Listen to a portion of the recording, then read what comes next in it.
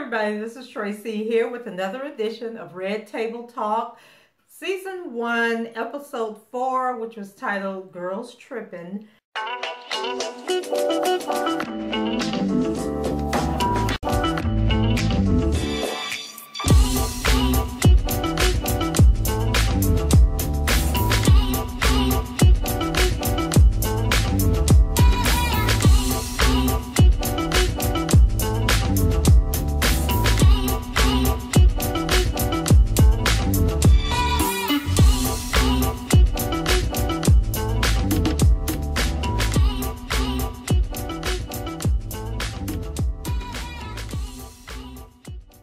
And this was the much anticipated episode where Jada Pinkett Smith sits down and talks with Gabrielle Union.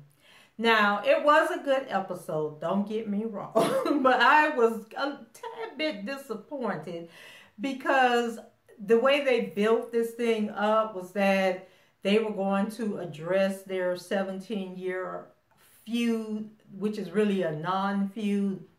I guess somebody told one of them that the other one didn't like them, and so they didn't like each other for 17 years, and now they are getting ready to address it, but they didn't really address anything. And what it basically turned out to be was Jada kind of egging Gabrielle on to like tell her business, but Jada never really shared anything. And so if you follow Gabrielle, probably like the last 5 years, Gabrielle has been very vocal about her insecurities and her jealousies and how she's treated other women, how vindictive she used to be towards other women.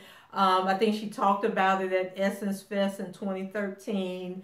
Then she did a show with Oprah with Felicia Rashad and a couple of other ladies were on the panel, and they were sitting down talking. And then, of course, she released her book last year where she basically, you know, just exposed who she is and everything that she's been through as a woman, and, you know, her first marriage, what she's gone through with Dwayne Wade, what it's like being the wife of a, you know, NBA player. So she had basically everything that Gabrielle talked about, most of us had already heard before. So we were sitting there expecting them to actually talk about the specifics of, not necessarily say who started the rumor, but basically, did somebody tell Gabrielle something and then it got back to Jada that Gabrielle didn't like her, or was it vice versa? Like, what was the real issue? And then they were talking about, you know, leading up to it, how Dwayne and Will were friends. And so I was expecting them to talk about, like, if the two of them were hanging out together, how did they react? And, or did they ever come over to each other's houses? Or like if Will went to Dwayne's house, did he just not take Jada with him? And, you know, how did all of this work out? But we got none of that. And to be honest with you, Jada was sitting up there like that friend who never tells their business, never spilled their tea, but they'll sit there and say just enough to get you to keep talking about, you know, what you're going through and telling all your business. And then you realize, like, when you're on your way home or you hang up the phone or whatever, you're like, well, dang, I done told her all my business, but that heifer didn't share nothing about herself. And that was the feeling I took away. So in that sense, I didn't feel that Jada was being genuine or that she benefited or learned anything from their experience. And then we didn't hear, like, what were the details around them finally saying, we're not going to do this anymore. Like, did they go out for drinks? Did they go out for dinner? Or did Jada just call Gabrielle up and say, hey, girl, I'm doing this show and I'm going to have an episode on, you know, friendship. And I think that this would be a good time, you know, for us to bury the hatchet. Like, how did all this happen? And I know it was crazy, but when the show first started, Jada was out in the garden with her mom, and we learned that her mom is a huge Gabrielle Union fan. And so Jada was basically telling her, you know, don't embarrass me, don't freak out, you know, don't be acting like a groupie. And then Gabrielle comes in and, you know, she's greeting everybody, and Jada's mom, you know, giving Gabrielle this huge hug. And, you know, then they go to enter in the house, and they go in and they sit down and basically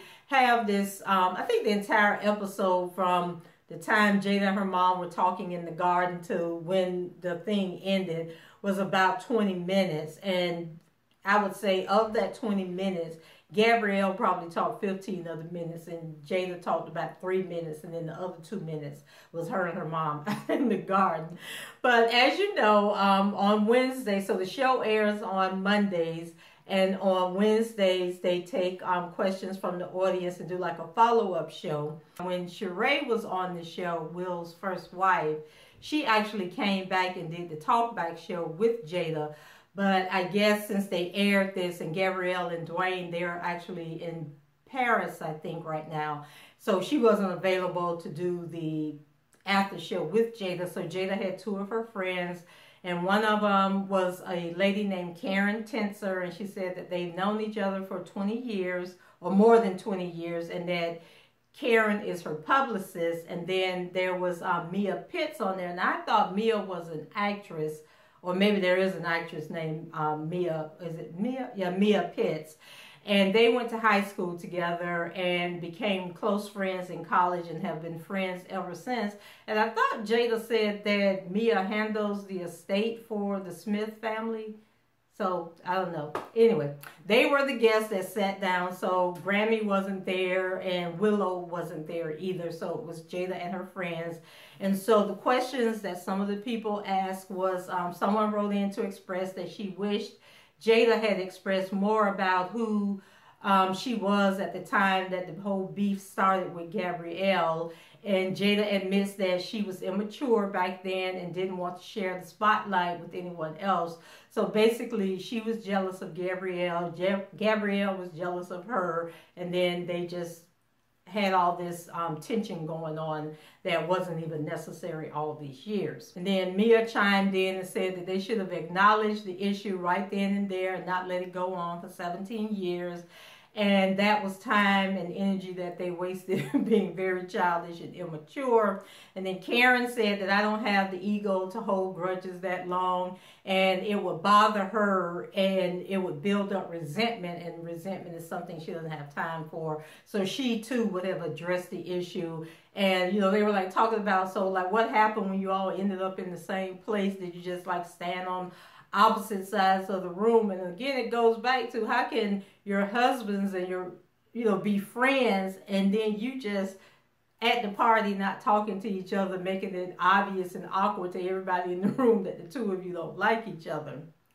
And then somebody wrote in and said, how do you make amends with girlfriends when you fall out? And so Jada says that she has several fractured relationships, and it's not about blame, you just see things differently. And that she had a friend that she didn't speak to for 7 years, and then they ran into each other one day, and then they just picked up where they left off at. And I guess they never really dealt with the issue, but enough time had passed where both of them probably had forgot about why they were mad with each other. So Mia said that, I'm a people pleaser. She acknowledged that and says that she's held on to toxic relationships for too long, and now that she values herself more, she finds it easy to walk away from people that are not bringing positivity and light into her life.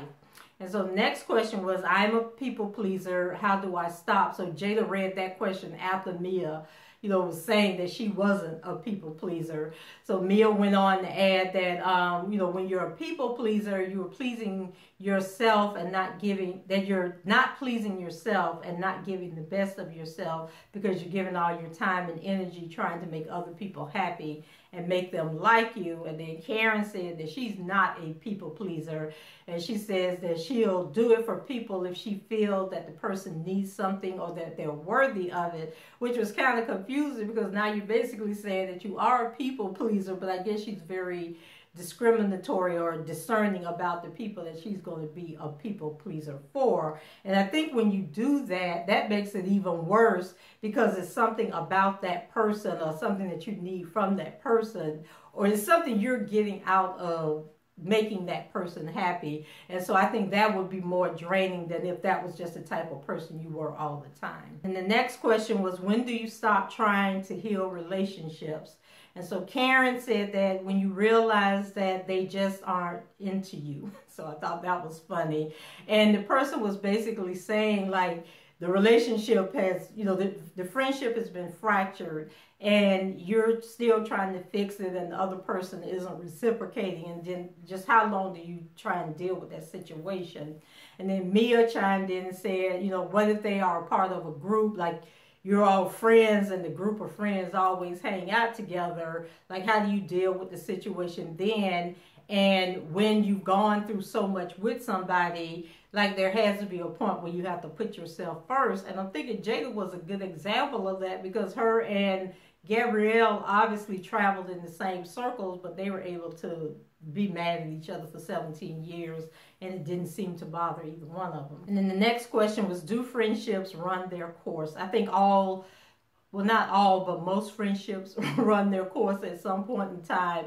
And so Jada was saying that sometimes friendships do run their course, and sometimes you just need a break from people all the time, and you just have to let people go with your blessings. Like if you've just outgrown the friendship, it doesn't have to be nasty. It doesn't have to turn into a situation where you don't like each other. Just say, this isn't working for me anymore, and just go about your business. And I think a lot of people have a problem doing that, and that's how you end up with situations with hurt feelings, like you are calling people asking them, oh, well, let's go do this or let's go do that, or they're not returning the phone calls, or they always have an excuse as to why they don't want to hang out with you anymore. So now you're starting to feel like it's something wrong with you, when as mature adults you should be able to just say a person, like, we really don't have that much in common anymore.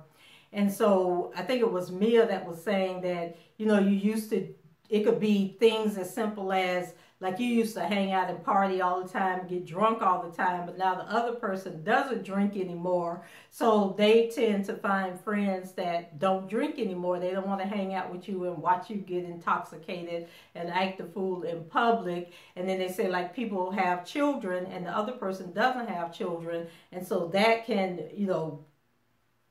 be a fork in the road in friendships. And I know that's happened to me, like when I was younger and I had my first kid, and then I had friends that didn't have kids. And so you kind of migrate towards the people that have kids, and then the ones that don't have kids, they kind of go off this way. Or if you say too many times, well, I can't go because I don't have a babysitter or whatever, then they'll tend to kind of like drift away from you.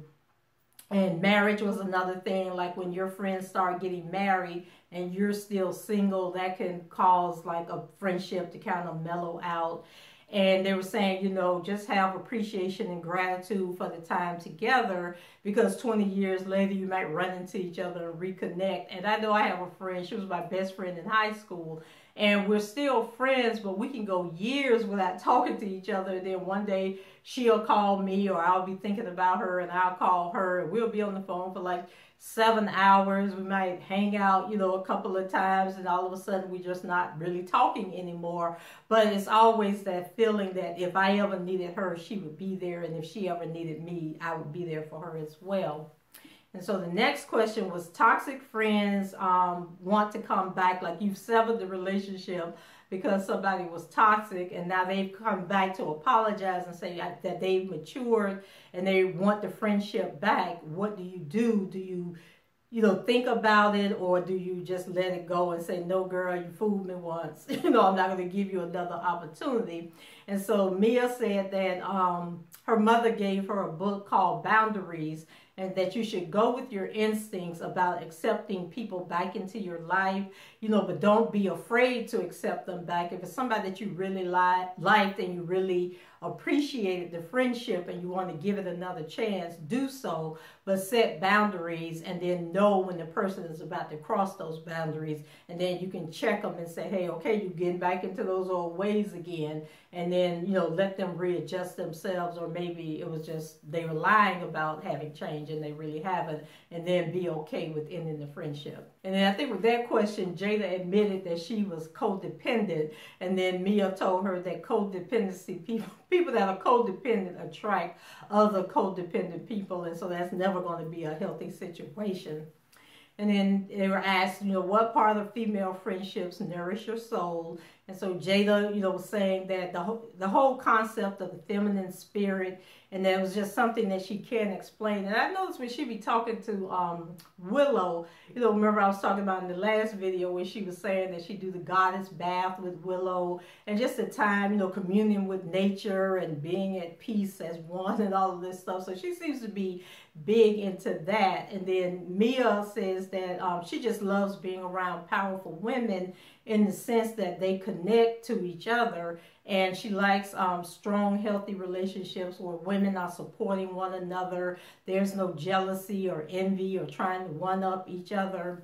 And then Jada chimed back in and says that when she sees, like when women see each other willing to connect to what is great about you. So if a woman sees something really positive and uplifting about you, that should draw you to that person and build a friendship. And she says that, she wants to be around women who want the best for her, and that, her shine doesn't dull their shine, and that everybody, can be shining bright if you're secure in who you are. And then Karen chimed in and said that she notices with a lot of younger women, and she doesn't know if it's related to reality TV and how women are, the image of women is perpetuated on television, but she just sees a lot of competitiveness with young women where they don't get that whole thing that we can all win and we can all be great and we can all celebrate each other. Everything just seems to be a competition. And next we had how do you feel when someone is turning others against you?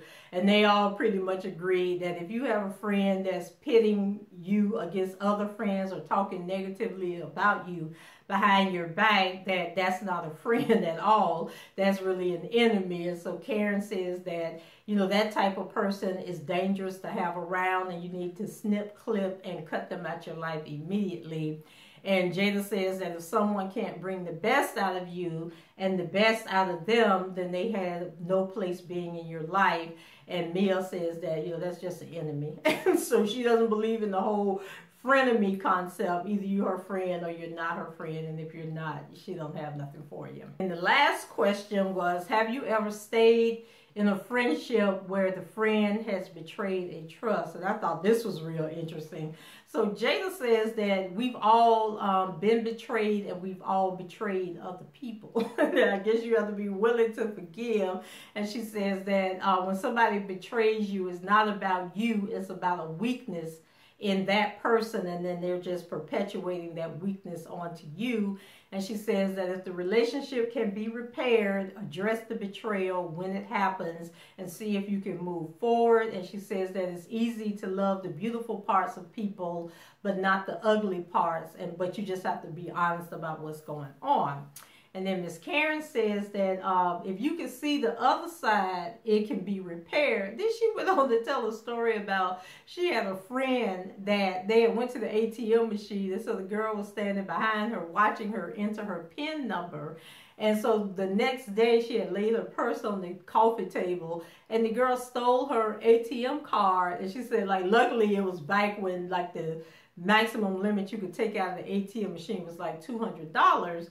But she said that she forgave the girl, and I guess the girl told her she needed the money. I don't know what was going on, but she forgave her, and she says that that was 30 years ago, and that they're still friends, and they still get along and everything. And then Jada asked her and said, well, what about if a friend sleeps with your man? So then we find out that one of her friends slept with her man, and that she said that she forgave that girl also, and that the part about forgiving a friend when they betrayed you is that you can't then turn around and throw it back up in their face every time you get. And so she said that was something she had to learn, because she would throw it back up, but then she had to ask herself, like, well, why did you forgive her and continue to be her friend if you're not going to move on from, the whole situation? And then Mia says that she had a friend who slept with the father of her child, and she said that the friend, when she confronted her about it, the friend denied it, and that it ended up ruining the friendship. But then she later realized that the reason the friendship ended was because the friend didn't respond the way that she wanted her to. So I guess when she asked the girl was like, no, I didn't do that. Then she was done with it. But she didn't really know what she wanted the girl to say. Like, did she want the girl to say, yeah, I did sleep with him, will you please forgive me? Or did she want her to be angry and upset and outraged? So I think the response that the girl gave her didn't give her like an emotional response that she needed, you know, in that moment. And so she said that years later, she reached out to the girl and apologized, you know, for putting their friendship in that situation. And she probably shouldn't have went to the girl. She probably should have went to the baby daddy and asked him what happened first before she confronted her friend. And if they really were friends, then she should have trusted her friend not to have slept with her man and known that it was just a lie or a rumor. And then Karen said that when you really like a person and let frivolous things come between you, that, you know, it's never a good thing, and that you just have to treat your friendships with, you know, with kindness and gentleness, and just always be willing to hear your friends out. And if an issue comes up, that you're willing to talk it through and talk about it. So that was, I don't even think that the Q&A session lasted that long either. But it looked like they have some interesting shows coming up. Like I said, I was disappointed. I like the fact that Gabrielle, once again, you know, was being open and honest about, you know, the type of person that she used to be, a mean girl and all of that. Because I'm sure there was somebody watching who had never heard her testimony before. But I just really was disappointed in the fact that they hyped this up, that they were going to talk about their 17-year rift and how they mended that 17-year rift, and that's not what happened. And like I say, Jada, you know, she admits that she used to be a mean girl and she betrayed people, and I really don't think that Jada has learned that much, considering the fact that she sat up there and let Gabrielle just tell all her business. And Gabrielle seemed to be very happy that she could, you know, talk freely about this stuff. So maybe Jada has a little bit more, you know, a little more ways to go before she could be as open and honest as Jada was. So guys, that's it for me. Let me know what you thought about this episode of Red Table Talk. Leave your comments below, rate the video, subscribe to the channel. You can do all of that below. And until the next time, I shall talk to you later. Bye-bye.